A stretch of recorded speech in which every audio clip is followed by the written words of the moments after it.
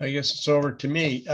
I'm delighted to have my old friend Ruben Nelson, and who's currently one of the directors of CACOR, to talk to us about what's happening in Alberta.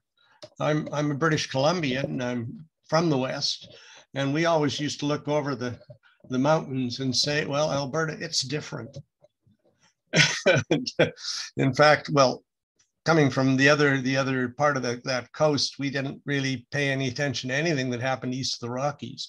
But that said, Alberta has become increasingly important as the fulcrum of energy development in Canada. And Ruben, I've known for a long time, doing future stuff in government, even working for government, in talking in futures and forecasting. And he has been one of the people trying to get people to look ahead. But he has a large challenge now trying to get people to look ahead in what many Canadians think is the most backward province in terms of energy futures. That said, I'm going to throw the challenge over to Ruben, and hopefully we can all query him on how can he make them change their minds. Ruben, over to you. Thank you, Ted. That's a marvelous way to get started. I want to thank everybody on this call. I look forward to engaging with you later. And I particularly want to thank CACOR for this series. It was a wonderful invention in response to COVID and has become the most significant weekly webinar of which I know. And I'm delighted to be part of it. So what can we make of Alberta and the Alberta election? Implications for Canada. This disclaimer simply says, anything I say about any of the actors involved is my impression of them, my understanding of them. I know none of them well enough to know what they really are. So there's no suggestion that this is what they really are. It's rather my experience. I'm speaking out of that. Of course, I was born and raised in Alberta, and therefore in that sense, I am an Albertan. I've also had the advantage of living outside Alberta for about a third of my life, and even outside Canada and Western culture. And so bring those experiences to this. The structure of the presentation is the view I've come to. I want to think with you just a bit about the election and its results. Then I want to think about several of the conditions which have enabled the election result and the present situation that we're in, which I deem to be far more dangerous than most people either in or outside of Alberta understand. And we'll then make some concluding observations. So the view I've come to. This is a slide I used December 16th, 2020, when I spoke on this series about the first warning to folks in CACOR about what's going on in Alberta and why it mattered to the rest of Canada. And as you can see, that I suggested that there were storms coming from Alberta, which in meteorological terms are called Alberta clippers in the winter. And they settle in southern Ontario and Quebec. And so be prepared for attacks on Canada, our history and constitution and character. While dressed up as a rational debate, it's highly emotional and manipulative.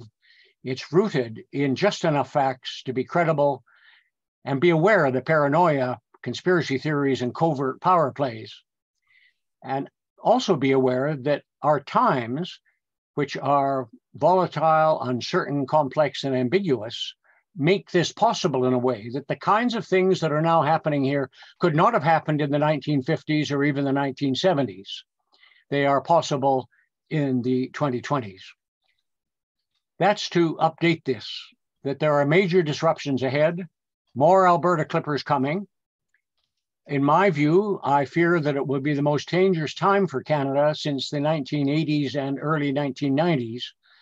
And those of you old enough will remember that's the time of the 2 Quebec referendums, of the peak of the demands of the sovereigntists in Quebec for independence. And we almost lost the country. It was just by a hair that the second referendum was defeated, as well as a couple of hairballed attempts by Mulroney to make a difference. So the Alberta election, May 29th, so it's almost a month ago. There were 14 political parties. Now, the thing that's interesting is very few Albertans know that there were 14 political parties, because there was no riding in the province that all 14 parties actually had a candidate. And there were some parties, some constituencies where only the two main parties, the NDP and the UCP, that's New Democratic Party, and the United Conservative Party had candidates.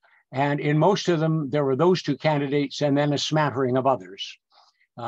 We had a Green Party candidate and someone from the Solidarity Movement of Alberta, which all of us said, what the heck is that? We'd never heard of it before. The ones with the yellow beside them are parties on the right or extreme right. So the results. You can see the map on the left. The orange bits are the NDP. And you can see that they exist if you know the map of Alberta, that the little cluster of yellow dots that's in the center of the province is Edmonton. The yellow dots that are to the right of that big orange thing is Calgary. There's one little orange dot down in Lethbridge, and then there's that big piece of orange, which is Banff Kananaskis, which is my riding. So it's considered a rural riding, which is the one rural riding that the NDP won. It's actually the richest and best educated riding in Canada. And so by those standards should be treated as a rural, as an urban riding, so that there's a sense in which Alberta now reflects that urban-rural split that in many places is being talked about. The turnout was 8% less, which means that by one calculation, 113,000 people who had voted for the UCP in 2019 stayed home because they couldn't bring themselves to vote for Danielle Smith, but nor could they bring themselves to hold their nose and vote for Rachel. And if only 1,400 of them in 6 particular ridings had have shown up, the outcome would have been different. Rachel would be the premier now. And you can see with the bottom circled bit that the vote for alternative parties simply collapsed. It used to be almost 11%. In this election, it was 3.4%. So that people were clear that stopping Danielle from being premier was more important to them than voting their first preference. These are just simply the maps of Edmonton on the left, Calgary on the right, Lethbridge West in the middle, the only places other than Banff Kananaskis that the NDP held seats. So let's just look quickly at the election campaign. The critical features of the UCP campaign are here. The most interesting thing is this is the first time in Alberta history where a defeated premier had not retired and had therefore become leader of the opposition and stayed around to lead the party in the next, so that Rachel had a record to defend when she was premier from 2019 to 2015 to 19. And that was a period, you may remember, the price of oil fell off a cliff in 2014, did not rise again until 2021. And so the UCP were able to trot out just armloads and truckloads of data that the economy went really south the last time the NDP governed us. And of course, there was no hint that this was under conditions that would have happened if a UCP government had governed us as well, because the price of oil isn't set in Canada. But of course, this is politics today, and dishonesty, that kind of dishonesty is just taken for granted. They also kept the premier under wraps. There were just many, many days when the premier was not available to the press, did not show up for a campaign rally of any kind. She didn't do a campaign rally the last weekend of a campaign, and that's almost unheard of. This is the time you get your people out.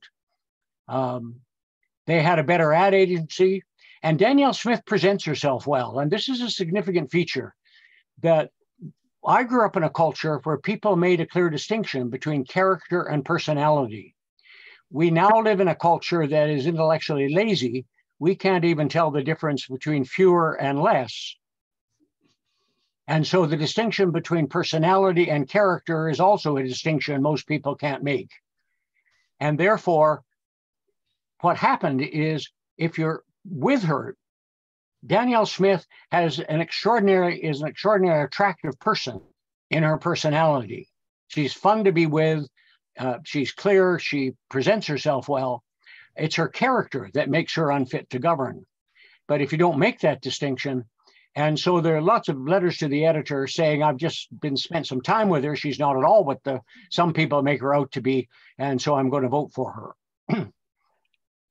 The NDP campaign, Rachel, from my point of view, strangely, but what do I know about politics, did not address, defend, or explain her record at all. They were silent about it. But it then meant that the UCP had the field to themselves to create this impression that she had failed in what to Albertans is the most important single thing, namely the economy. And she made no attempt to say any government during that period would have faced these difficulties and had much the same record. In fact, conceivably a worse record. They failed to make Danielle Smith the main issue because they too couldn't distinguish between personality and character. They made no serious attempt to reach out to old progressives of the old PC type.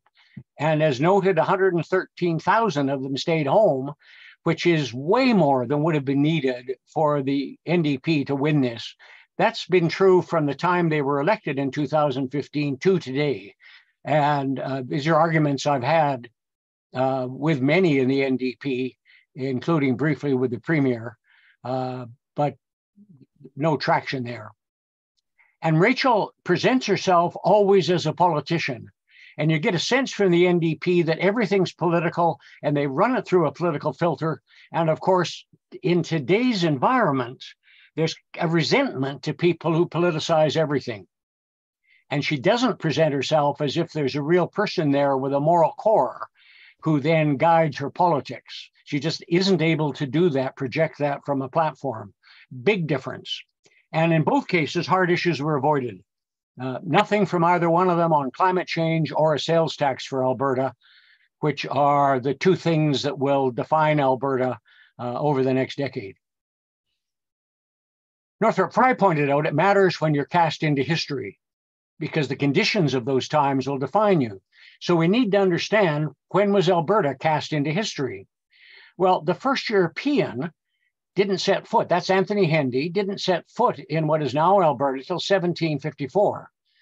Well, by 1754, the modern techno-industrial world, its intellectual foundations are all shaped.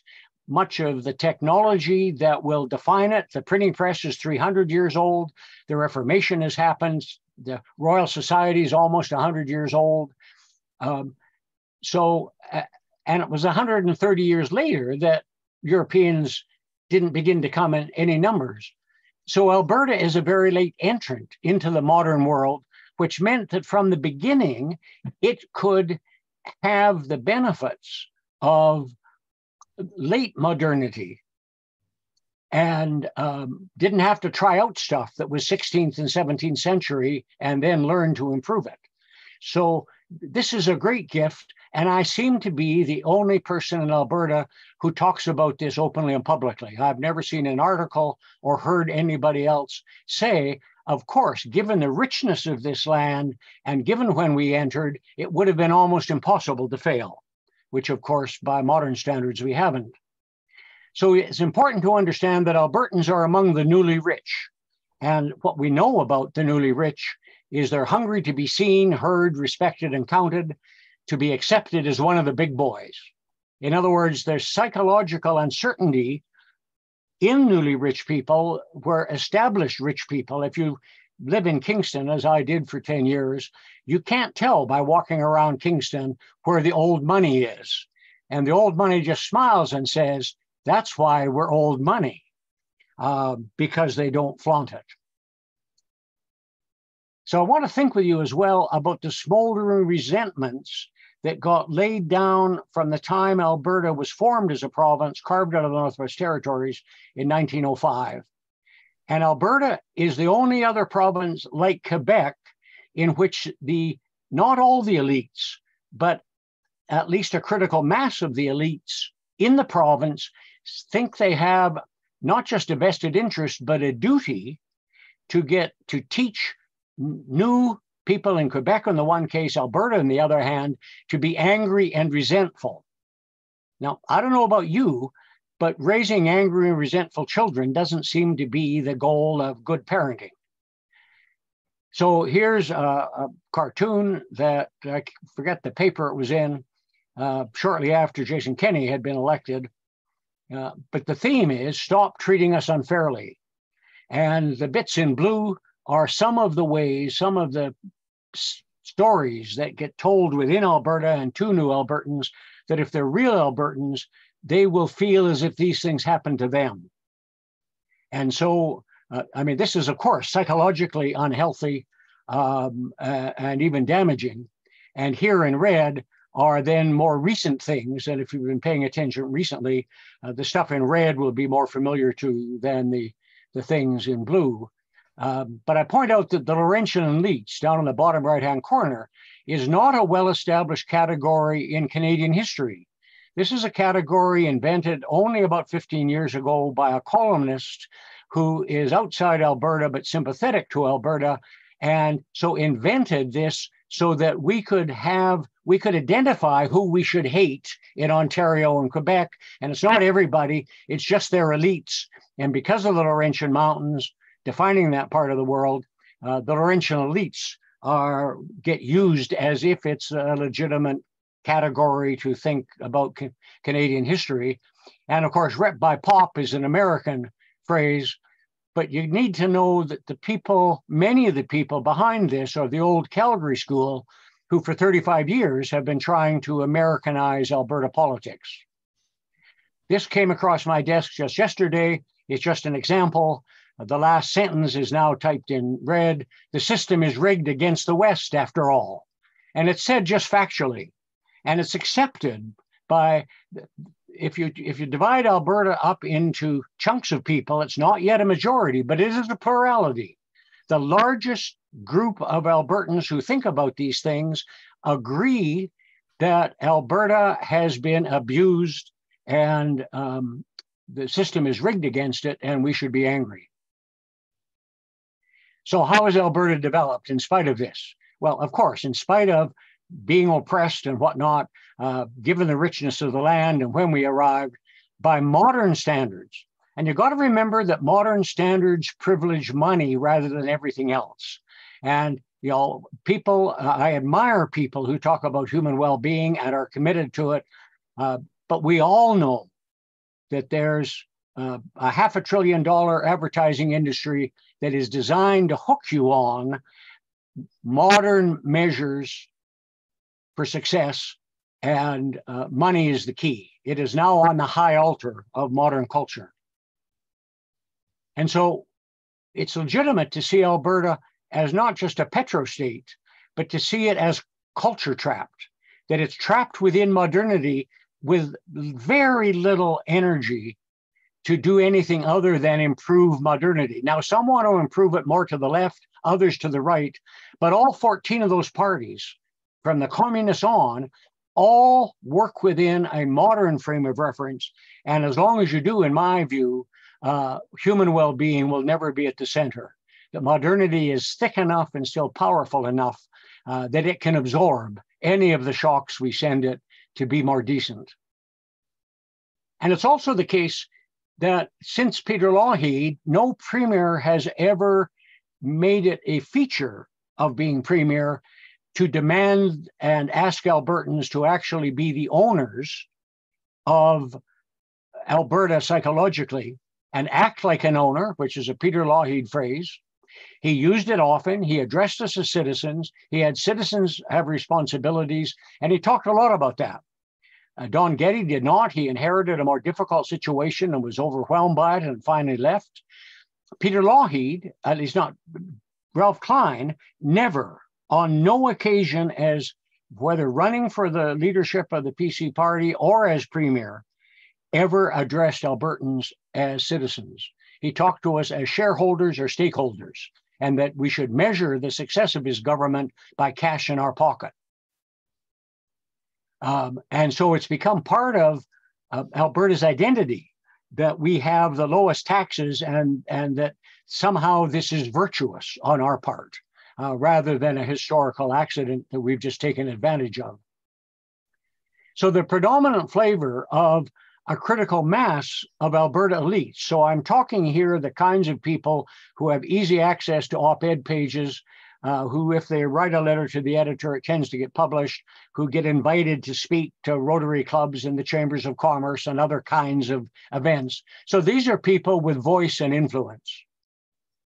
And they're absolutely committed to a form of cowboy capitalism, free-range capitalism. The story they tell themselves is that's what built the West. I mean, don't accept this stuff as true, but this is the story. We all need stories to get through the night. I do as well. It's just that you should actually care as a decent and educated person that the stories you tell yourself have some relationship to reality. These folks are hostile to people they see as getting in the way and not letting us rightly make as much money by running our economy the way we want to run it. And therefore, they measure their resentment by cash, and there'll be more of that. They also look at foreign investments. I mean, of course, the oil and gas industry is entirely about foreign investments. Petro-Canada, which we see as a Canadian, passes itself off as a Canadian company, is owned primarily by Americans. But the government, Kenney, talked about foreign money funding environmentalists who wanted to shut down the oil patch, and they were an attack on Alberta's character and on our economy. And this is extraordinarily ironic because this is the Premier of Alberta who runs a petro state that is basically does what the big boys in the petroleum industry want, all of who have spent time in either Oklahoma City or Houston, because the truck and trade across the border in the oil company, and never in their life would they think of Americans as foreigners, except when it's convenient to talk about foreign money corrupting our environmentalists. And we'll come back to that. And so they're resentful about all the money we send to Ottawa and the fact that Ottawa doesn't pay any attention to us, that we don't have as much influence as the money.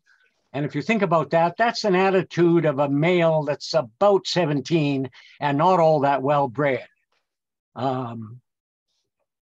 So Albertans have been worked into a major snit. This is not something that we have done spontaneously.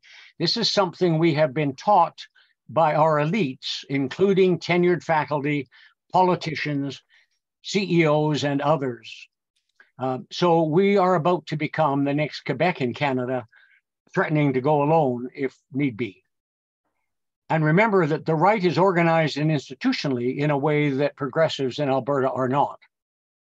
So here's Jason Kenney, just a few months after he was elected premier. He had spent 2.5 years before this barnstorming the province.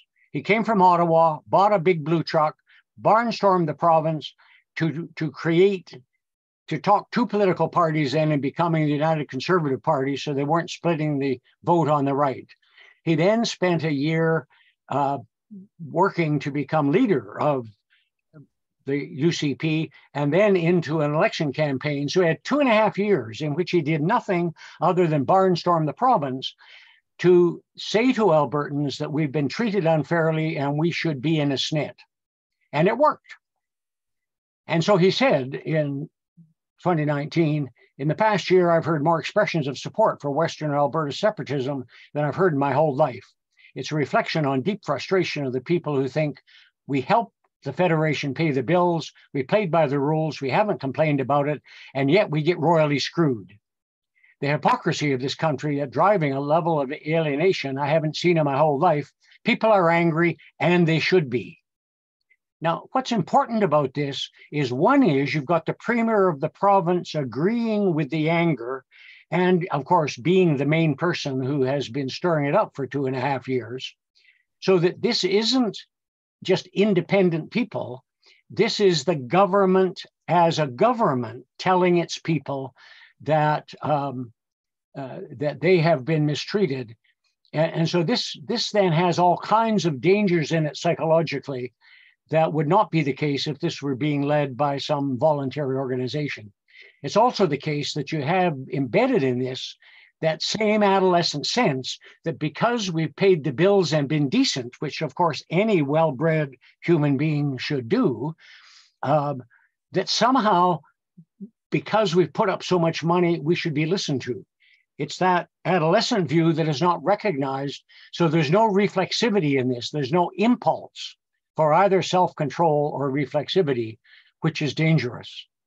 So you've got perfect conditions for shameless, power-hungry leaders who work hungry folks into a lather, tell them is justified, and pass themselves off as Alberta's Moses, who, remember, said to Israel in Egypt, just give me your life, because you have to do that.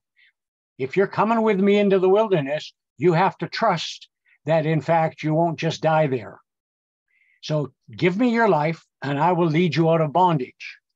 But of course, that's the promise that every fascist leader makes, as well as every genuine leader makes, who is leading oppressed people out of bondage. And the question in Alberta is seldom raised as to, are these people trustworthy? So assertion you're going to see from me several times is now is not the time to be sowing seeds of distrust and incoherence, which our governments and our many of our elites are doing. So now I want to talk to you about a condition of today in the 2020s that our populist leaders don't see, not seen by Pierre Poilievre or by anybody in Alberta or by folks in the US. And that is the foundations of our modern techno-industrial cultures are shifting. So here's the logo of Prudential Life Insurance. It goes back to the early part of the 20th century, at a time when we thought the truth did not change, that it was forever. And if you had the truth, it was a rock, like the Rock of Gibraltar, which is the logo of Prudential. And if you remember their old radio slogans, they used to talk about Prudential, the rock. Except we now know that even rocks erode, move, become unstable if the timeline's long enough. You got 200 million years, the Rocky Mountains I live in aren't here. Rather, my little cabin in Lacta's Ark would be underwater in an ocean we would now kind of think of as the Pacific Ocean of the day. So we live in a world where the culture that dominates the world is itself in the process of disintegrating. And the worst thing that can happen is to have leaders of governments not understand this enough so that they trample all over the place as if the turmoil they create, as if the culture is stable enough and nothing bad will happen that they can't control. And of course, social realities are social constructions and far less stable than rock. You can't just create them in a weekend. Yes, they're measured in decades and even generations and centuries, but only that. They're not measured even in millennia. And so here's a little graph I use. Don't worry about the numbers on the left-hand axis. What's important is just the ratio of the blue to the orange line.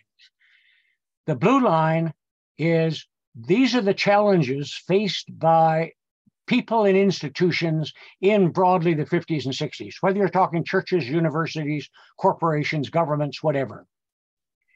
And by and large, it was the case from labor unions right through the whole set that the leadership had more developed characteristics than the challenges they faced. And by and large, their institutions worked, and confidence in those institutions and trust of the leaders worked. There was deference. By the 1990s, those two things had kind of evened out, and some institutions were losing some credibility because they had unfortunate leaders. Others had more fortunate leaders who were still ahead of the game, but lots of places were scrambling just to keep up. And today, I know of no significant institution in Canada, none from the Supreme Court down, no university, no government department, no national church, no national voluntary organization, where the leadership routinely is more able than the challenges they face. What I know are good people who are increasingly exhausted and saying in moments of honesty that they feel they cannot say publicly. There are days and whole weeks I have no idea what the hell is going on. And therefore, yes, we have a strategic plan, but even I don't have confidence in it. Now is not the time to be sowing seeds of distrust and incoherence. So now let's come to Alberta's liberation story, which can only be told in these conditions. It could not have been told, even though some of the conditions I've told you would be the same in 1950. Could not have been told even in 1970. It can be told today. And it's interesting that it has exactly the same elements as a genuine story of liberation. That is, there are people who have been oppressed. We think of Black, Indigenous, and people of color. We think of women. There are all kinds of folks. We think of folks who have been handicapped and ignored. There's lots of people in our culture who, to small or large degrees, some of them systematically, have been oppressed. And the logic that's set out here is a logic that they need, because otherwise they'll wait Cinderella-like in the ashes for Prince Charming to save them. And whatever else the women's movement has done for all of us is, if you're waiting for a Prince Charming to change your life, give it up, folks. Not going to happen. And so Alberta's story is that we've been colonized by the Eastern bastards, to use Ralph Klein's phrase. We are virtuous victims. We, the richest and most gifted people in Canada, are victims of all these other Canadians. They neither see us nor respect us. Nothing will change. They're beyond redemption. We must free ourselves, fight back, become masters in our own house. The evidence is overwhelming. The law is on our side. We have a right to develop our country and society as we see fit. We all love Canada as much as they do. But if you love Alberta and are a real Albertan, you will join us. And so you see here the same kind of insidious and quite sick sense that old stock Quebecers have. That yes, you can come here and join Quebec and you have to speak French and all that, but you'll never be as real a Quebecer as we who descended from original Quebecers. And that attitude is now growing in Alberta. We'll let you come from anywhere. You're welcomed, even if you're a new arrival after 20 minutes. But the fact is, if you don't develop the resentments and the anger that are appropriate for Albertans, it's not clear that you'll be accepted as a real Albertan. And that thread, as I say, is psychologically sick as well as dishonest. And so here is our past premier and our present premier, and some of the stuff that we're up against, including the government of Alberta. So here's the government of Alberta selling the line that foreigners are corrupting, are out to shut down our oil industry. And so Premier Kenney set up a royal commission, $3.5 million over 2 years, to identify the money from the US that's corrupting Alberta. And of course, the report, they did not hold, only royal commission, probably in Canada's history, but certainly the only royal commission in Alberta's history, did not hold one public hearing. This was entirely done by secretive research. And if you look at the folks the contracts were given to, these are people who have already swallowed the swill. But the guy who headed it had just enough integrity to say, I'm sorry, Premier, your main assertion that foreign money is corrupting our environmental groups and they want to shut down the oil patch simply isn't true. The sad thing is, he and the folks around him still talk as if it is true when they're talking privately. Here is the government of Alberta again created the Canadian Energy Centre. It sounds like a perfectly legitimate thing. It shows that the people in energy, they're using energy generically, so that the folks in Quebec might be working for Hydro-Quebec if you didn't know any better. This is a Canadian corporation incorporated in Alberta, done in such a way, funded entirely and owned by the government of Alberta, but done in a way it's not responsible to the legislature of Alberta. It's only responsible to the premier. And energy they're talking about here is oil and gas, and they're trying to create the sense that oil and gas is good for the whole country. And when we work, Canada works. which is the analog of Bill Davis's old slogan that was up on billboards, keep Ontario working, buy Canadian. And Bill Davis had the decency when it was pointed out that that assumed that all the heavy manufacturing was done in Ontario, which it was at the time, and that was offense to other Canadians. He took the billboards down. We have no such decency. This is a thing that you may have seen if you traveled in airports in Canada in the 2020s and 2021. We spent money, government money again, to put up signs. This is supposedly to tell Canadians how rotten the federal government is to be delaying the Trans Mountain Pipeline. And it's costing not just Albertans, but Canadians $80 million a day. And if you count it from August 30th to about September, I think I took this in 2020, it's $10 billion that we have lost, as if it's real money. Here's Alberta Fairness, whose job is to educate Canadians regarding public policy that are unfair and chronically damaging to Alberta's interests and highlight the contributions Alberta's made to Canada, which again, folks, are entirely in cash. And so since the year 2000, the way they calculated, Alberta spent $325 billion to ship to Ottawa, more than we get back from Ottawa, as if a country is the kind of commercial gain that for every dollar you invest, you get at least $1 back. This from the National Post. You can tell in a glance that only Ontario, Alberta, and BC contribute to Canada. Everybody else is a free rider, and Quebec is the worst of the lot, which maps on to the story that Alberta is selling to itself and the world. And of course, other people then join in.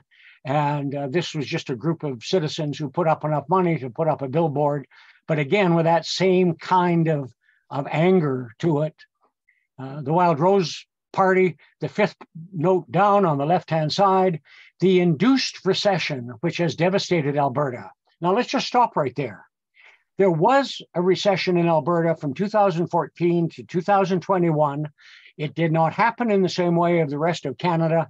Albertans got really annoyed because when recessions happen in most parts of Canada, the federal government and other Canadians pay attention to it because that's doing damage in a way that is so obvious that they can't fund their way out of it.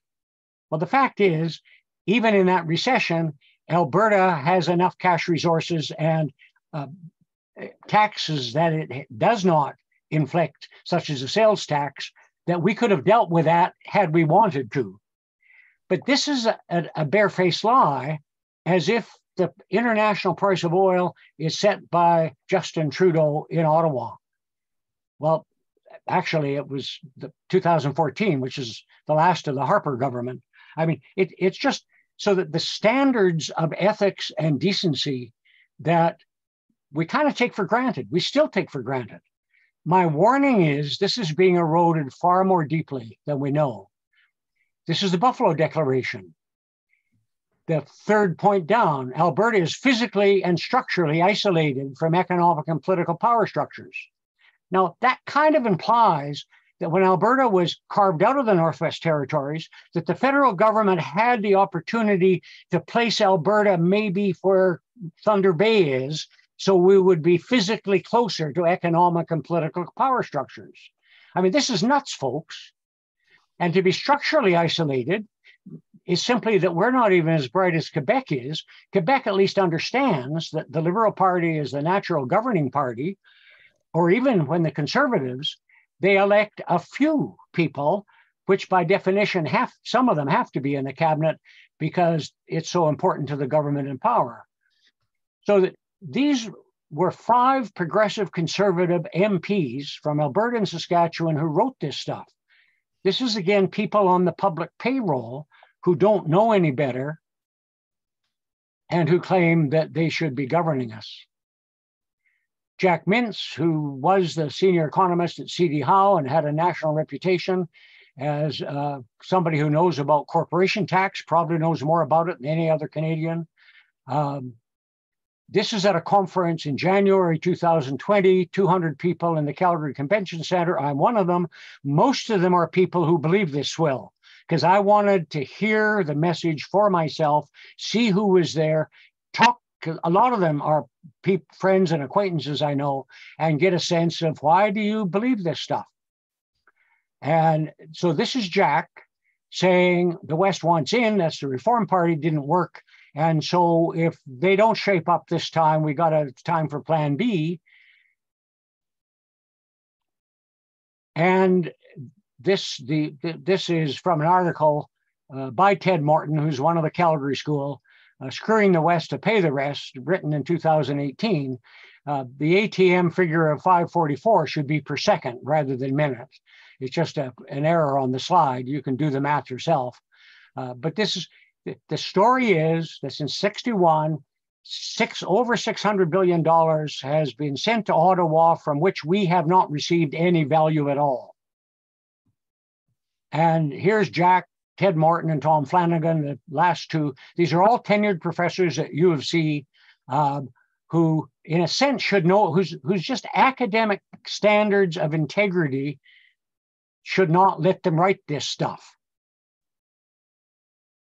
But I agree with them that Alberta is at a crossroads. It's a situation in Canadian Confederation is unfair, it's unequal. I don't believe that. I mean, I believe there are things to fix, but the way they tell it, so now is not the time to be sowing seeds of distrust and incoherence. So some observations. This is just saying that I'm still wrestling with the story that I'm telling you. I'm a perfectly normal Albertan male. I know these people. To come to terms with the fact that there is a rot in our province that is deeper than meets the eye, and this isn't just normal politics. But remember how long it took Americans, not just the Democratic Party, but how long it took Americans, including the American press and the media, to understand that Donald Trump wasn't just a normal politician with a little bit of a twist, which is the way that Pierre Poilievre presents himself, that Danielle Smith presents herself, as opposed to someone who, in fact, is actually quite dangerous and corrupting us.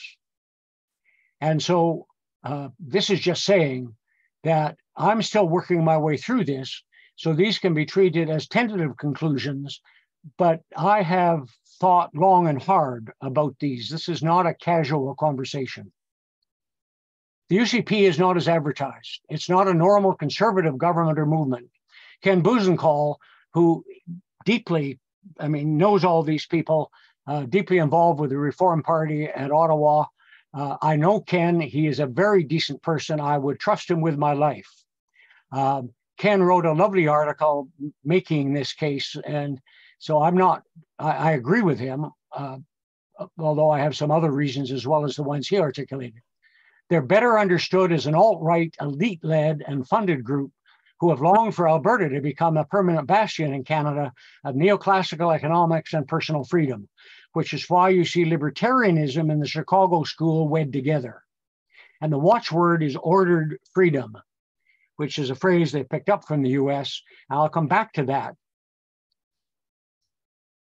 They're dangerous because they're hardening hearts and coarsening minds, that they are making legitimate a story of liberation that has limited grounding in fact.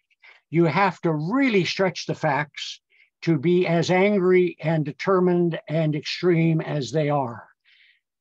And but they have an interest as saviors of ground down people always do. They have an interest in saying, as Trump did, you may not remember, the thing that sent chills down my spine is at the Republican convention when Trump won the nomination in 2016, is he said, I am your voice. And when you get leaders who in that sense see in themselves the incarnation of the whole people, you know you're into fascism. And So, and it's easy to do. The people who by and large follow them have been ignored and neglected. There is a case that they can make that they have not been treated well. I'll come back to that. So you can expect psychological and even physical violence to increase. As of today, we have no sound idea how much further down we'll sink as a liberal democratic society. We simply don't know where bottom is. This is a quote from an American friend of mine who used to teach in an American university. He quit. He had taught a course in understanding media for 20 to 30 years, and basically said this about the students who now come to university. They're supposedly university students, but they come with this post-truth attitude that they're unwilling to be taught. And he said, I can't convince them. I can't teach them. What's more, it's gotten to the point that I can't bear them. I no longer want to be in the same space with them because they no longer, in any important sense, are open enough that they want to learn anything that I have the skills to teach. And so I quit. That's what's happening in our country. It's happening still enough at the edges that folks aren't alarmed. And my sense is, my fear is that the tide is coming in, and it will need to come in a good deal before we're smart enough to understand that they're doing serious damage. The UCP is led by a person who is headstrong and who legitimizes others to be headstrong. And this is a time a headstrong is almost certainly to be wrong-headed. You cannot low bridge Danielle Smith for 4 years. That's not her personality. She's woefully ignorant of even the basics of our form of government. Worse, she shows no interest in learning. There are real cases behind that. If you want to know about any of this stuff, we can talk about it later. They appear to have an adolescent view of what it is to, quote, hold power. Why can't I do everything that I promised to do? I'm the premier. The ordered freedom of the alt-right will not sit well with most Albertans once they understand what it implies. That because the alt-right has a static and fixed understanding of truth, which is perfectly understandable for modernity, but because they're holding on to that, then when they are right about important things, if you disagree with them, you're not just a different view, an opponent, you're an enemy. And they treat people as enemies, like enemies. So you get dealt with as such. So the table is set for civil war. And just before I move to civil war, just think about the public service in Alberta. If what I'm saying has 30% truth in it, discount it by 70%. What's likely to happen to the public service, given that these people have no respect for tradition? They don't even understand the traditions they're supposed to respect, let alone the laws. They think that public servants are employees of the government in power, and that the public service vow that public servants take to Her Majesty is in fact a vow to be obedient to the government in power. Danielle Smith, in their first week of premier, tried to talk the clerk of Executive Council, that's her own deputy minister, into appointing 5 hacks of the UCP to be deputy ministers, and didn't understand why she couldn't do it. This means we're in a situation that is whatever the dynamics are, 4 years from now, when the next government, whether the UCP is reelected again or somebody else, they will inherit a public service that is in noticeably worse shape than the public service now. And this is on top of the fact that for 40 years, the business community has been saying to the best and brightest in universities that public service is not an honorable calling, that the honorable calling is to go out and make as much money as you can. So the quality of the public service today, quite apart from Danielle Smith, is worse than it was when I was in Ottawa in the early Trudeau years. It will be in tatters, and this will affect every institution because they will be trying to run the province as if they own it. And so the Civil War script is this. Alberta wants to play the role of the South that the South played in the American Civil War, that we're a distinct social and economic order. So what if we have a different way to organize our economy and our society? We're still Canadians in love with this country as much as you do. Just respect us and our differences and all will be well. Besides, we have a constitutional right to organize our government and manage our natural resources. That's in section 93. Stay in your own lane, a direct quote from the Premier. She uses it often. You allow, even enable Quebec to be different. Why not Alberta? Why does multiculturalism not extend to Alberta as a culture? And besides, we're big enough to cause you serious trouble, so don't tangle with us. And so, as with the Quebec case, the locals have been stirred up. Everybody knows that Albertans are alienated from Canada. If you talk to talking heads across Canada, that's so much taken for granted. What's more, it's taken as legitimate.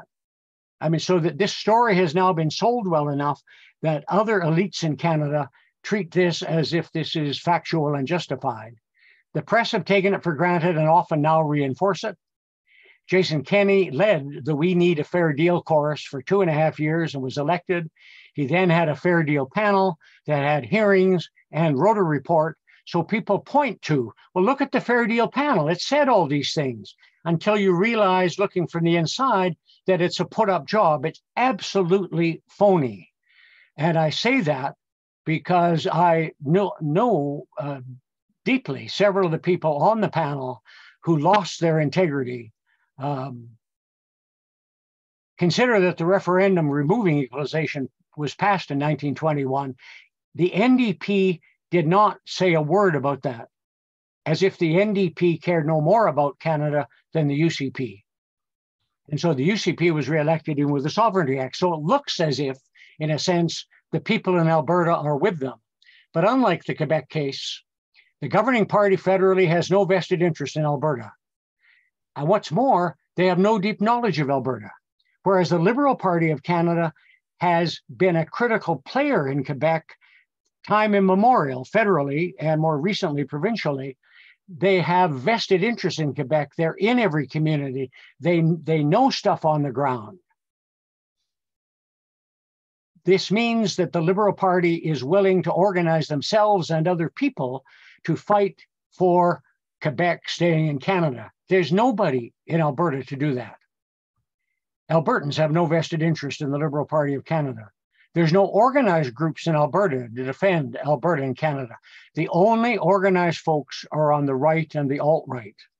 There's no Mike Pearson, who took prophylactic action in relationship to Quebec with the B&B Commission. Without that, we probably would have lost the country. Most Canadians don't understand that.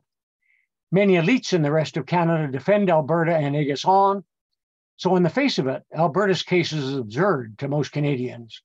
How can the richest part of Canada, hands down, be oppressed? How can we be so self-centered? They are not a people, we are in Alberta, are not a people conquered by war. Other Canadians say to us, they don't speak a separate language. They're just another damn province. They'll get no sympathy from me. Polling done by Alberta's best pollster, done nationally, just recently, about 18 months ago, turned up the fact that 50% of Canadians are reluctant to even consider a move to Alberta to a better job. Alberta is not holding a sovereignty referendum. Rather, it will do what Quebec is now doing, achieving sovereignty association by stealth. And there appears to be no Lincoln in the wings to draw on the American case. So this is going to get difficult. My point here is simply the folks that are being taken advantage of, the sheep that the UCP are collecting and all these other groups that are stirring up. These are often people who actually have a case that they have been neglected by those of us who are part of a well-educated and cosmopolitan modern world. And they have been hungry. They are set up in difficult times to respond to somebody who cares for them. And they see the fact that the only folks standing up for them are now people we see as extremists, as not just uncaring on our part, but as cruel. Because they want to take back the life that has been taken from them. They don't understand what happened to a world that in some cases, if they're old enough, it's their childhood. In other cases, it's childhood of their parents or their grandparents. But they know there was a world and a period longer than a generation when the Canada society got fairer. that a single income could provide for a family, that houses were affordable, that basically democracy worked. And for the last 50 years, that's been disappearing. So if we're going to play, we have to acknowledge that progressive-minded people and communities have no effective organizations in Canada that are staffed and funded, like the Manning Centre, which is now Canada Strong and Free, or the Fraser Institute. We have no database of the people who care enough to sign up. We can't listen to them, call upon them, or call them to action. If this situation continues, we may lose the game before we realize there's a game to be played. And we have to learn to talk again to the people that the Pierre Poilievres and Danielle Smiths are talking to. Remember, and I say this respectfully of the Club of Rome and encouraging you now around human well-being, but the Club of Rome mostly has been an example of modern techno-industrial cosmopolitanism, which has been focused on an abstract sense of persons and looked at economic and technical structures. So there was nothing in the original Club of Rome about real human persons and communities. And that's what the UCP is appealing to. And if we can't compete with them, then we're in trouble. So we have to reintegrate these people into our work because our credibility hangs on it. And only so will our voice ring true even to ourselves, let alone others. So as a final thought to chew on, Canada is wounded by Alberta. This serves none of us well. If a wounded Canada will actually have little to offer an increasingly troubled world. Over to you. The future is in our hands, minds, hearts, and spirits. Thank you. Thank you very much, Ruben. It's not what we really want to hear, but the facts never hurt. I'm going to challenge you at the end to talk about solutions and leave us at least with one happy thought that we might be able to create Canadian well-being. I get the first question, and then we'll go pretty well in order the ones people have asked, because they do logically flow. I told you earlier, I'm a British Columbian, and we always used to ignore everything happening the other side of the Rockies. And we used to wake up in the morning and not give a damn what happened in the rest of Canada. But we always got the feeling that you guys woke up every morning viciously harmed by the rest of the country and spending all your time looking at what Ontario or Quebec thought of you. The problem, and Alberta is not the only place like that in the world. There are others where every morning they wake up to have something to be mad about, a point which you made very well. But the real question is this a global phenomenon? Is everybody looking for someone else to blame for their troubles? Is anybody prepared to accept accountability and try and take steps that will make it better? The short answer is your worst fears. I would confirm your worst fears. That's one of the things that worries me about Alberta, is that we are at a moment in history, quite apart from Alberta, that the foundations of our modern world are no longer convincing, even to ourselves when we look at them carefully, let alone to other people. And most people aren't well educated enough to have this. This is not to despise them, but they have an intuition that their world isn't working and they trust it less. And so the demise of deference, the lack of trust in authority, which to some extent is needed, at least to minimal degree, to learn to cope with the situation. Because if it is a global situation, we're not going to be able to cope with it if it just breaks up into warring gangs. And so you know that, and I know that, Ted. Mm-hmm. And in that sense, Alberta's no worse than other places. What makes it worse is, as you point out, there's something about Alberta that in one sense gets inflated as pride, that we're so special. We've always wanted to be leaders and to be seen as punching above our weight, rather than earning it the old-fashioned way. And that kind of adolescence is we have no leaders in Alberta who will speak publicly who challenge us to outgrow our adolescence, and that's required if we're going to cope with this. So if you want a word of hope, it's in a statement my son made to me when he was 12, when he said to me, "Dad, I don't often understand all the things you say to me."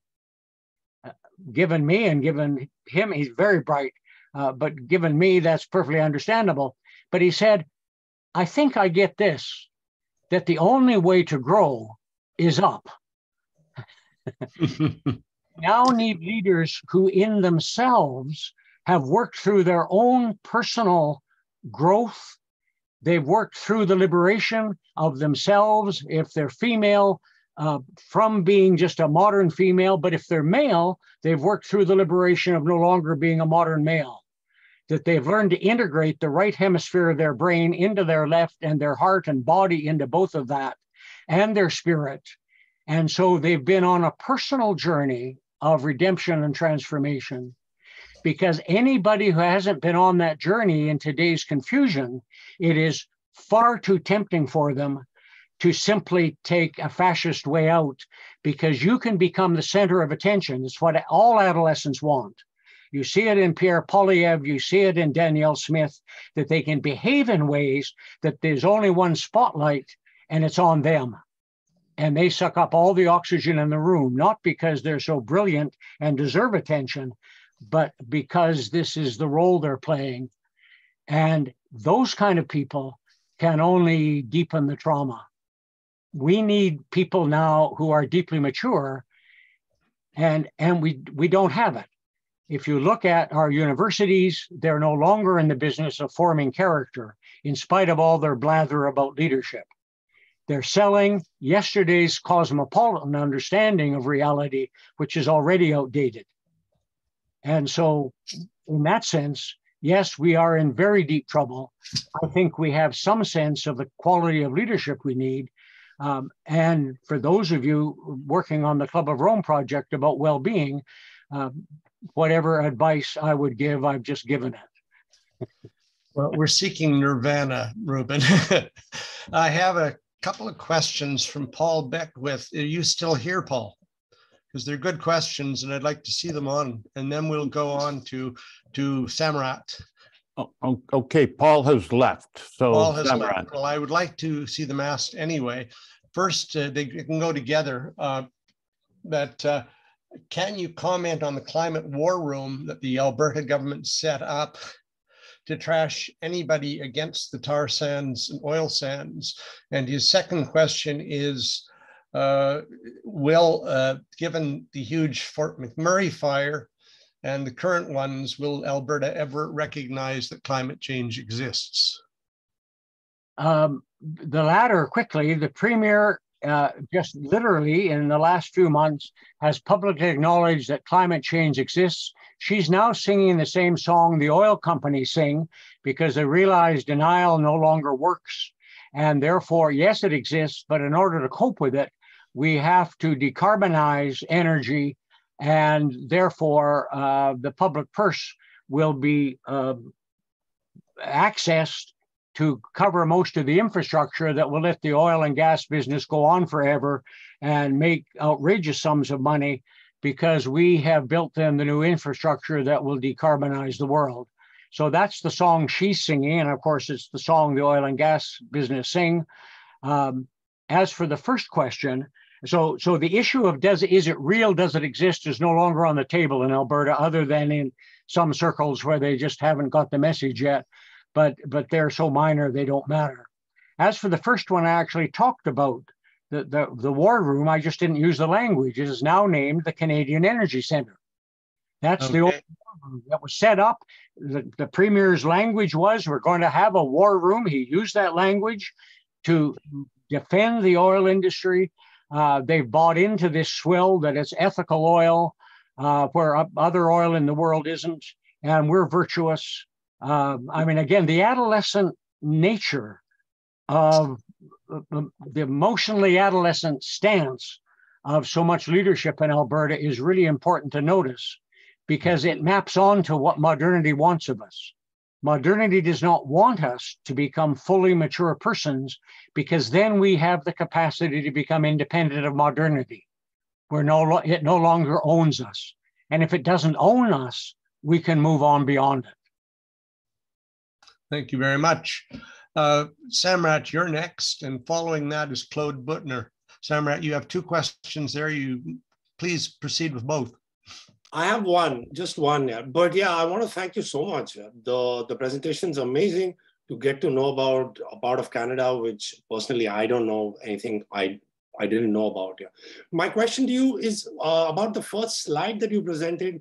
It says that Alberta got colonized, or let's say became a part of Canada, or it became a part of the European colonization quite late. Yeah. So the natives are still left there. Do they participate in the democracy? What's their role?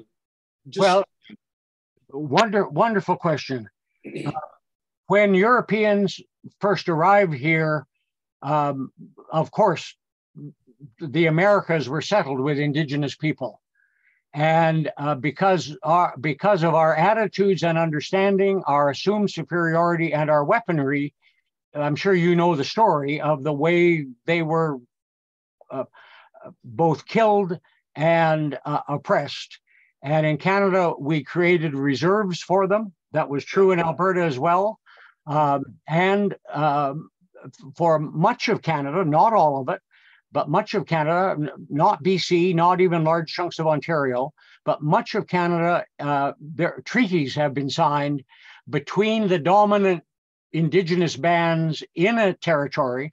And so Southern Alberta is Treaty 7, Southern Alberta and some of Southern Saskatchewan. It was mostly Cree country, with some Sioux who had been driven here more recently. I mean, by more recently, that's still hundreds of years ago, out of the US, because the Sioux were typically, the Cree were south of the 49th parallel, but the Sioux were not as common in Western Canada. They were in Eastern Canada. Mm-hmm.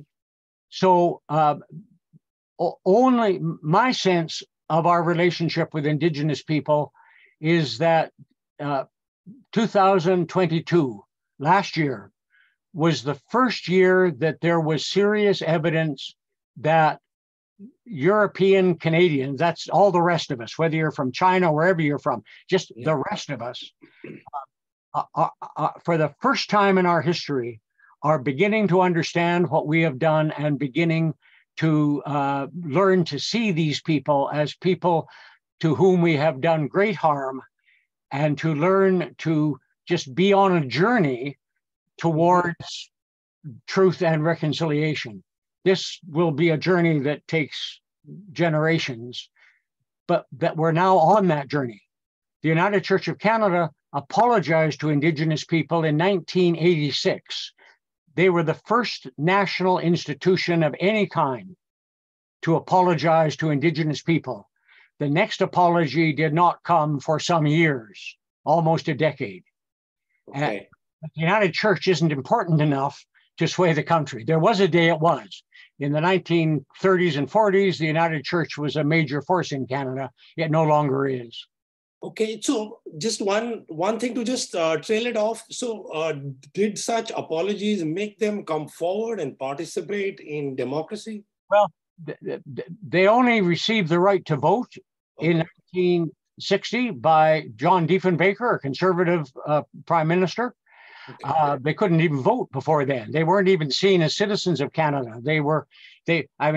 Canada was here and European based, and there were citizens, but these people who we had just moved in on weren't citizens enough to even vote. To this day, many Indigenous people so distrust the rest of us because they've only been abused. And the stories of their families are stories of abuse. That they do not vote. The Stoney Nakoda are my neighbors. They're the closest people down the road. And I know some of them. And no provincial politician tends to go to what we legally call reserves, to Indigenous lands that they live on, because so few of them vote. And to get elected, it's numbers of votes that count. And in an election campaign, when time is limited, you invest your time getting as many votes as you can, and there just aren't enough. It doesn't mean, I mean, it's more.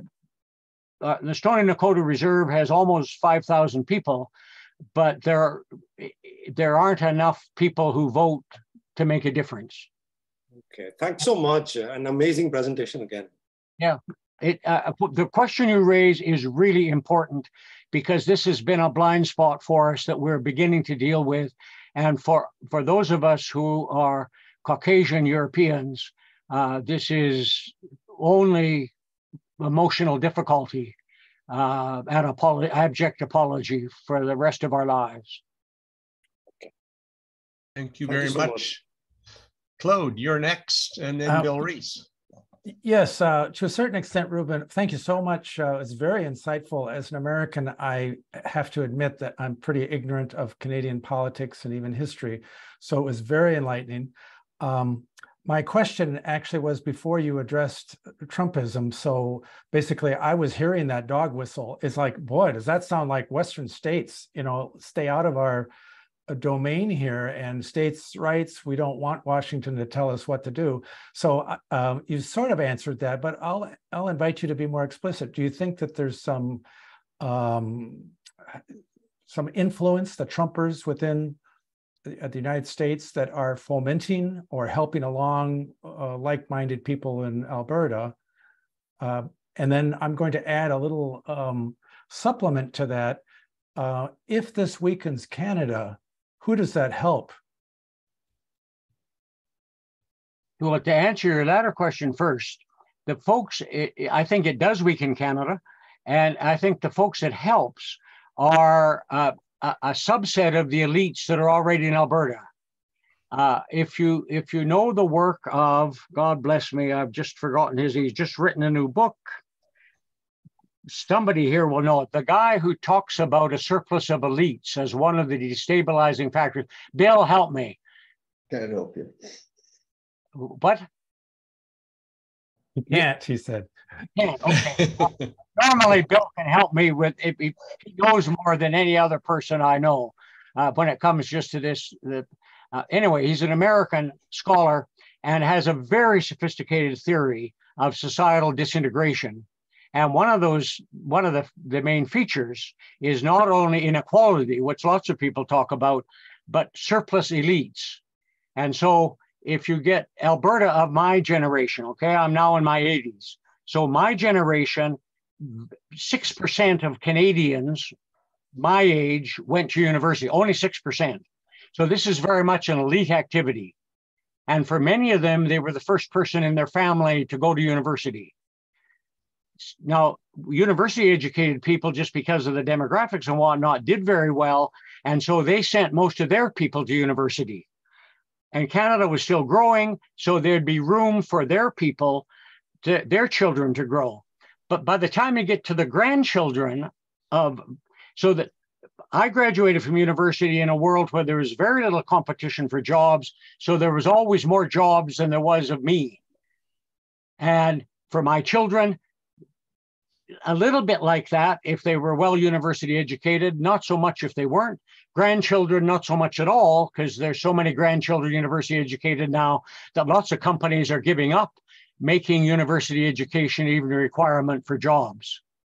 So what you see are people who want to keep the elite status that they've had, that they earned. And if you're in Alberta and somehow you did a geology degree and you came here, you may be worth now at least hundreds of millions. That's kind of the least that you'll be worth. And some of them are, I mean, we probably have more billionaires per capita than any other place in Canada. Folks have done extraordinarily well because oil and gas is a high cash flow industry. So the folks it's helping are the very folks who have a vested interest in stirring things up. Now, to your first question was about Trump. You need to know that Southern Alberta is the part of Canada that is, in a sense, has been most Americanized. And that started with cattle. because you can't drive cattle from Eastern Ontario. There are lots of cattle in Eastern Ontario. There were no cattle drives in the 1880s from Glengarry County in Ontario to Alberta. There were cattle drives from Texas, from Oklahoma, from Colorado, from Wyoming, up to Alberta. So the early herds came overwhelmingly, not entirely, some from Winnipeg, and those had come largely through Minnesota. So what you've got is southern Alberta. When we look south, we literally see cousins, because remember, 1 million of the 3 million people who settled the prairies from 1890 to 1911 came from the US. So when we look south, we see family. We're the part of the US that also is the Sun Belt and is the part that is most about states' rights, because it opened last. It opened after the Civil War by and large. And they're the part of the US that would be quite happy if you could saw the continent in two and let Central and let what you call the Middle West and Eastern and the Northeast and even the Southeast just drift off into the Atlantic. Nobody in Arizona would get upset. Nobody in BC or Alberta would get upset if we could kind of saw off somewhere between here and Brandon. Well, we're not sure about Winnipeg. Winnipeg is never quite sure if it's the last outpost of Eastern Canada in the West or if it's the first really Western country. And so you see Manitoba always as a middle negotiator. It's the child in the family that keeps people talking. So there's the Conservative Party in Canada has long ties with the Republicans, and the Liberal Party long ties with the Democrats. At a national convention, there's always invite some of the other to come up and speak. And so, yes, there are lots of ties. And as the Republican Party has become more Trumpian, the Canadian Conservatives have moved it. But it's not just because of Trump. This goes back, and I'll finish the history, but you know, there's a history out of Alberta. Preston Manning, the son of one of our premiers, good, God-fearing, fundamentalist Christian, but he and his dad always wanted to turn Alberta into a bastion of fundamentalist Christianity and capitalism. And the two for them went together. And so the seeds in Alberta, to some extent, come from the US. Yes, we're open to them, but fundamentally, the damage we're doing to ourselves is homegrown. Thank you very much. Thank you. Bill, your turn, another Western. There we go. Ruben, you remind me of a boiling pot of water. And instead of turning it down, all the questions just turn up the heat. You've got so much to share that it just bubbles over. And I'm afraid to ask any question that might trigger you off in yet another direction. It was just a delight to hear you pull all of that together. My big regret is that you're not giving us an hour presentation on this national news in the evening and letting the rest of the country know what's really going on. But I have some queries. It seems to me the problem you're describing is the juvenilization of adults across the world. We're seeing much the same thing happening in the UK, in well, Russia, for crying out loud. Obviously, the United States is a center point in this sort of thing. So we seem to have lost our capacity to be adult humans in the face of complexity. So my original question before I heard most of your address was, the world is becoming increasingly complex. Is it even theoretically possible for leadership to match, which means successfully manage that complexity, given that we still basically have Paleolithic, basically stone brains and minds? We tend to think in simplistic terms, simple cause effect and mechanical relationships, and everything you described just screams of that. It's simplistic, it's utterly trivial and shallow in every sense. You've given us a deep analysis that shows there's something underneath all of this, but most people just don't penetrate the surface. So I'm concerned. And by the way, was it Joseph Tainter that you were thinking of? Because he talks about the... It's Joseph Tainter. No, it's not Joseph Tainter. He would have done, because it seems to me looking at one of these great cycles of civilization in which we see the transition from a period of optimism and growth and essentially integrity toward a corruption at the top, disenchantment of the people with the leadership, increasing income gaps, all of the things that lead to, in fact, crisis, collapse, civil war, as you're talking about. Anyway, go back to my original question. Do we have a hope of pulling out of this? Globally or locally? If you, my answer to that is there is a slim chance, but even that hope lies the other side of despair. In other words, coming to terms with our actual situation globally, it seems to me if it will induce despair to understand how deep the trouble is, and that most of the kinds of things we're talking about and investing in now, such as the new plan that was released yesterday to national adaptation plan, it's not that it's bad, it's just mostly irrelevant. It would have been appropriate 40 years ago.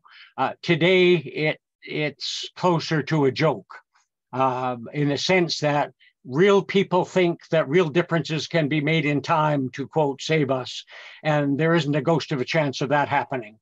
So that in that sense, I despair, as you do, that our governing institutions and the cultures they're now part of, there seems to be very little chance that the kinds of people who are wrestling with these things could come to have enough influence to advise a government that would be able to understand it and have the courage and ability to act. Because most of the advice that is given is still advice to improve and protect the modern techno-industrial capitalist world that we've got. And what people need to come to terms with, again, this takes me beyond Alberta, but that world, back to the foundations are eroding, they are collapsing. So you make the scientific case that there is no future for modernity because of what we're doing to the biosphere. I make the case, as one studied in the humanities, that there is no future for modernity, and I don't have to get into your arguments. It's not that I disagree, we know each other well enough. I agree with you and I admire you, but there's a sense in which I don't need your arguments. I can make a case about the disintegration of modernity without any reference to climate change or any of those kinds of things, because of the kinds of understandings that decent people in the humanities have about human consciousness and cultures. And it turns out if you put the two together, you end up slapping your head and saying, what chance have we? And I quite agree. Thanks, guys. Sounds like piling on, actually. And our next speaker is Raymond Lurie, followed by Peter Balkowski. Thank you very much, Raymond. Thanks. Great presentation, Ruben. Always enlightening to understand a bit more what other people think. My question is I've seen a few movements lately. One of them has been, if you look at the climate change thing, right? And you look at the oil industry, they start off by saying, no, it's not real. Then they said, well, it's real, but it's not caused by humans. And then it's, no, it's okay, it's caused by humans, but we still need oil and gas. And they're sort of like moving along the line, right? And I just saw the same thing happen in the hydrogen industry, where actually the oil and gas sector has been pushing very, very hard for hydrogen because they realize that the lowest cost hydrogen is made with methane, natural gas. So that's a good market for their products, right? But that industry seems to be realizing that hydrogen is not a good solution for transport and all that, and don't want to get into a rat hole on that, but it seems to be dawning on them that the numbers don't add up and all that, right? So given that what we're seeing with in a shorter term, next 5 or 10 years, a pretty, what I believe will be a pretty radical and pretty rapid decarbonization of things like the transportation system. I expect we'll see a reduction in oil demand. And given that the oil and gas produced from the tar sands in particular is among the worst in terms of greenhouse gases, but correspondingly the most expensive to produce, right? I'm expecting that the market for those products will dry up very fast within the five to 10 next years. I believe that most of the maybe a bit too optimistic here, but I believe that most of the tar sands will shut down because they won't be profitable. Now that's going to have a major impact on Alberta, and whether it happens within 5 or 10 years or 20 years, it's going to happen. So is there a way do you see a path to show Albertans that this hyper dependency they have on fossil fuels is a real problem, and they need to move away from that, right? So when you talk to public people, you look at public opinion surveys, a lot of Albertans understand that climate change is real and all that. I understand that they have to get off of this train, but there doesn't seem to be, certainly at the provincial level, any effort to accelerate that and to sort of jump off the sinking ship and onto something that's likely to give them a better future, right? No, the image that you've painted, at the moment, the elites in Alberta are getting their wagons in a circle to defend the oil and gas industry. It provides the government of Alberta with about 27% of its income. And if you think of any company, any organization, all of a sudden missing 27% of its income, the odds are it collapses. Mm-hmm.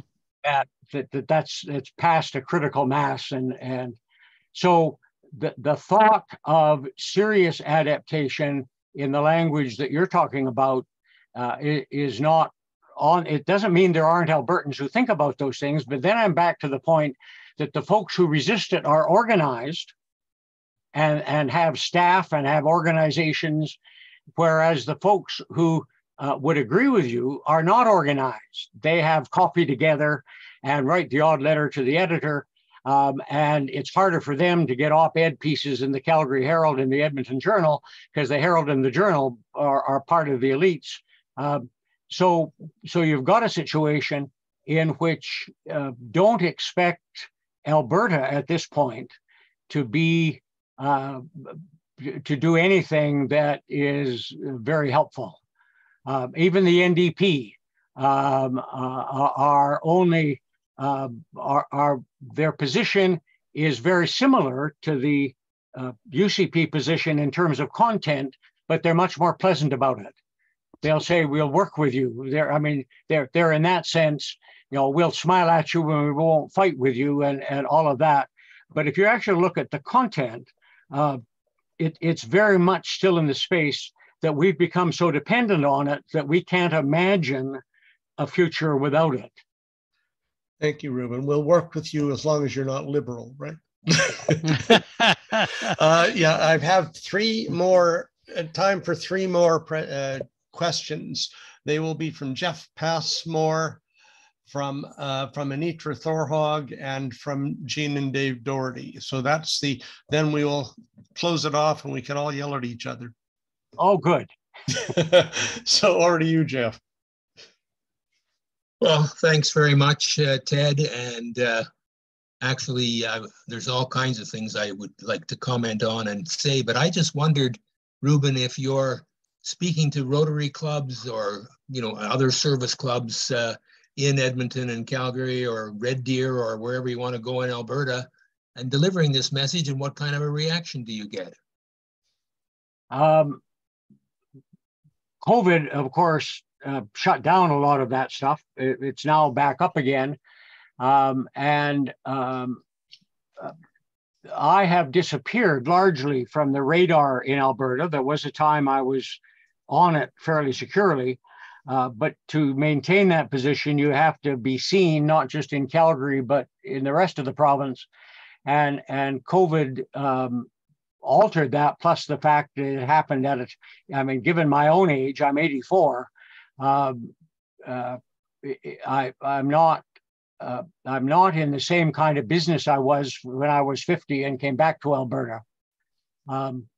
So yes, I've talked to the odd Rotary Club. The last one I talked to, I knew the president and told him what I was going to do. And we've been friends for decades and colleagues. And he said, go for it. I don't know how we'll respond, but I want you to have a place where you can speak freely. And you could see in the response that a small minority were quite interested in the way that they were responding in body language and whatnot.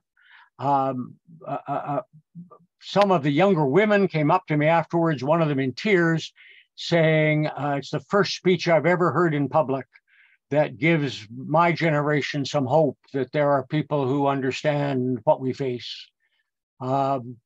On the other hand, most people just filed out quietly, the way you file out of a church where there's been a guest preacher that somehow didn't inspire you. Given the dominant tenor in the province, this is a hard conversation to have.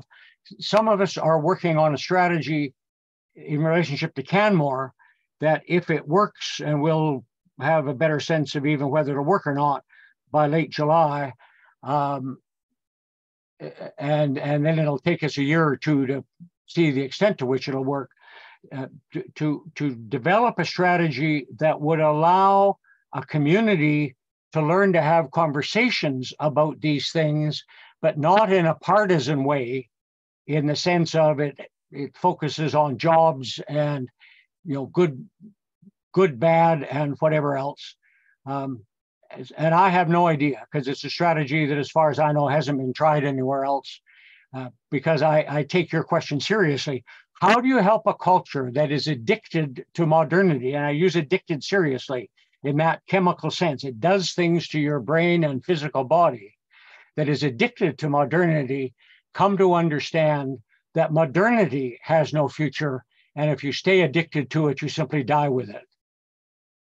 Thank you very much, Ruben. Our next question comes from Anitra Thorhog, and our final question will come from Jean and or Dave Doherty, who are closet Albertans, so they may have something for you.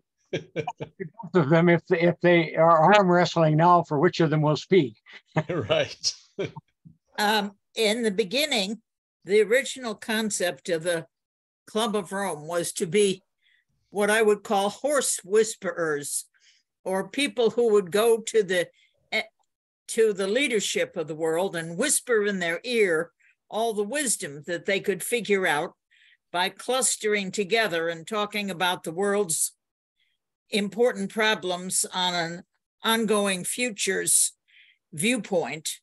And you have just explained to us very clearly, and I thank you for your presentation, about what pattern is going on, which is very much like the Norwegian pattern, except they've gone to the stage of all agreeing with climate change, but not doing anything in their practice, like they continue to pump as vigorously as they ever did and to sell overseas, but they don't use it themselves. So I'm wondering if you have solutions of what you would whisper into the ears of some willing leadership, either at the federal or at the fringes of the Albertan hierarchy, who's really the mover and shaker behind these two ladies whose personalities you've given us a great deal about. Where would you go? Where are the tipping points, and where are the fulcrum leveraging points, as Dana Meadows would say? And what would you whisper? And I would agree with Dana that the most significant leverage point is around paradigm change. So what I would whisper in Alberta and in Alberta, it would only take 2 or 3. I mean, there are people well heeled enough that if they were really serious about it, it wouldn't take them probably more than a month to raise $1 billion. As I look at things now, in as integrated a way as I can, I do not find any institution in the world dedicated to understanding the evolution of our species through what I call transitions of forms of civilization. So I treat being indigenous as a form of civilization. It's the original form. There was a time that everybody on the planet was indigenous, no matter where they were. You go back 15,000 years to be safe, and then for 300,000 years before that. Eventually, another form of civilization emerged, not as conscious choice, over millennia, literally and unconsciously, but eventually people found themselves living in settled agriculture-based regions and even empires that are fundamentally so different from an indigenous form that they could recognize that this isn't just a different way of being indigenous, this is a different thing from being indigenous, not good, bad, but it implies that the reality we're part of is ambiguous enough that you can interpret it in at least 2 different ways and make a go of it. And more recently, we've added a 3rd way to that, namely our modern way. What we're lacking, I think, is an understanding of those transitions, because we're now in the transition from modernity, and the part of the transition that is most obvious is the disintegration of modernity. That's more obvious. There's more research on it. There's more people talking about it. I mean, it's still marginal, and as you and most people on this call know, but compared to the research that in a more positive sense says, what do we actually know about the process and dynamics of a new form of civilization emerging? And how does that happen at different scales? What are the kinds of processes that are deeply personal and that are in small groups, whether they're families or whatever, and at other scales? There's literally no institution in the world dedicated to that work as a center for research and practice. And there is a center that I would take over if I had $1 billion. Well, I'd need 2. I'd need $1 billion to buy it. And that's the Banff Center of the Arts, which at the moment has an extraordinary record since the 1930s in working with the arts, and a more recent record for 30 years of working with indigenous wisdom, both of which are going to be critical to the work I see that needs to be done. So we could say to the government of Alberta, you see it as a cost center, we'll take it off your hands and save you that money, and we'll guarantee that the arts and the indigenous work will continue, but we're going to add all kinds of dimensions that aren't there now so that it becomes the world's first center of research and practice for personal to civilizational transcendence. And we both know there are lots of people mucking around kind of in that space, but they are not at all organized in a way that the research reinforces each other and there are synergies together that are really significant. So if I had just one shot at it, I'd buy the Banff Center from the Alberta government. If you approach them properly, they would happily let you take it off their hands. It's a cost center to them, and turn it into a place, because there are enough people around the world that you could put together fairly rapidly a staff the size. The Perimeter Institute for Theoretical Physics in Waterloo, which is now the premier place for theoretical physics in the world, is no longer Cambridge, thinks that they need 250 professionals and a ratio of 3-to-1 support staff for the place to function. So that's, you can't start there, but it's a model to work towards.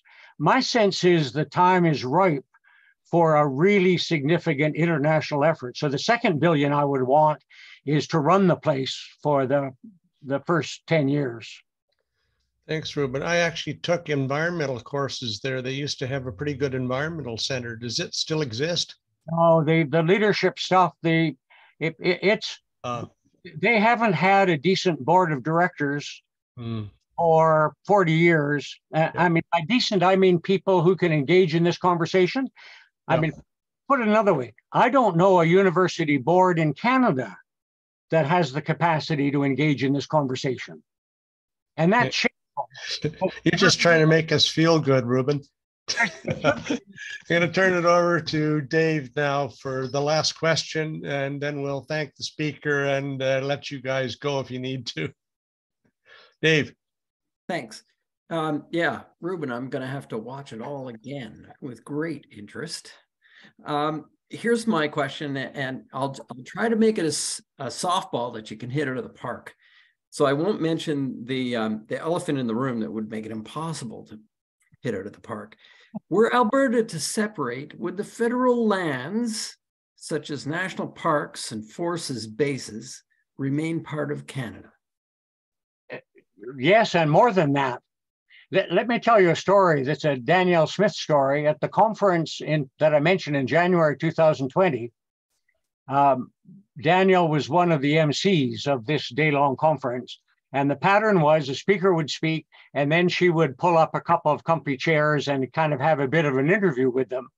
And after one of the chiefs had spoken, and I've forgotten which one it was, it's in the file, and he had suggested that Indigenous people would resist all this talk about sovereignty.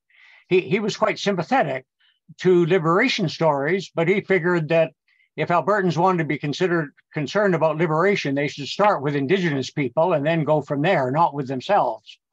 And so Danielle literally said to him, well, what difference does it make to you if the government you're dealing with is in Edmonton as opposed to Ottawa? I mean, if you know anything about Indigenous people and the relationship to the Crown and the honor of the Crown and all of that, I mean, this is a question that's so ignorant that you don't know where to start.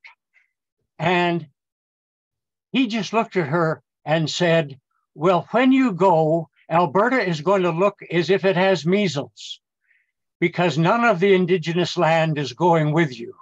And we are scattered all over the place from Hay River down to Milk River, and we're not going. And she was literally shocked. And this was news to her. And it was a degree of ignorance that is and was appalling now that she's premier.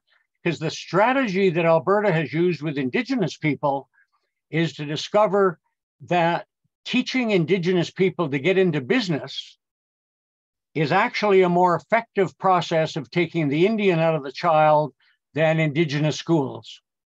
Because now they have to learn about ownership in cultures that didn't ever talk about ownership, not just of the land, but of other things, that ownership in the sense it's mine and not yours, respect in the sense of this story belongs to that family, but that's respect, not ownership. A particular dance belongs to this dancer and not to you. It's disrespectful for you to dance it. That's understood. But ownership and profit and cash value, not. And Alberta puts more than $1 billion a year into that. And I suspect it is a conscious effort behind the scenes. Ted Morton is on the record that we should do everything we can to enculturate Indigenous people into modernity and just get over this nonsense of a separate people. Reminds me of an urban myth, I guess you could call it, that when Quebec was threatening to separate, one of their Indigenous leaders said, well, you can go ahead and separate, that's fine, as long as you go away with what you brought, a couple of little ships. Yeah, the other thing they did was they simply said the only land ceded to the Quebecois was very tiny anyway. They wanted they were saying 80% of it's going to stay with whatever's left. So yes, it's very strong power. I'm going to ask Jean, is Jean available online now? She was going to There she comes. She's Yeah. going to thank you formally, Ruben, and you deserve it. Yes, Ruben, again, as chairman of the CACOR Board of Directors, it is indeed my pleasure to thank you for another superb presentation. And as a native-born Albertan and one who has been gone for the times that you've been back there, I am very happy to hear the stuff that you've been saying, because it answers so many questions that I've had about why the people that I knew and loved have gone so strange. It is difficult for me to go back to Alberta and try and talk to some of my friends and colleagues because they just don't get the fact that they've been brainwashed. So anyway, I just want to say thank you so much for an absolutely fantastic presentation that you gave today. So thank you. Jean, I admire the way you lead CACOR, and to hear your praise touches me, and I am thankful. Thank you. Everybody, we're going to let you all off. You can all come back online with your mics and talk to each other. We are turning the, I hope, Art, we are turning off the. I'm not quite finished, Ted. Okay, keep going. Keep going. All right. Sorry. So for those of you who are still here, I would encourage you to look at the CanadianCore.com, our website. If you log in and stay with the Stay Informed group, you will see this presentation, the link when it goes up later on today or tomorrow, and the links to all of the other presentations that we've had. I would also like you to take a look at our organization. If you're interested in becoming part of our organization, you have information about membership, as well as other things that are of interest to you, a lot of information on the website. So CanadianCore.com should be your place to go. Thank you very much. Thanks again, everybody.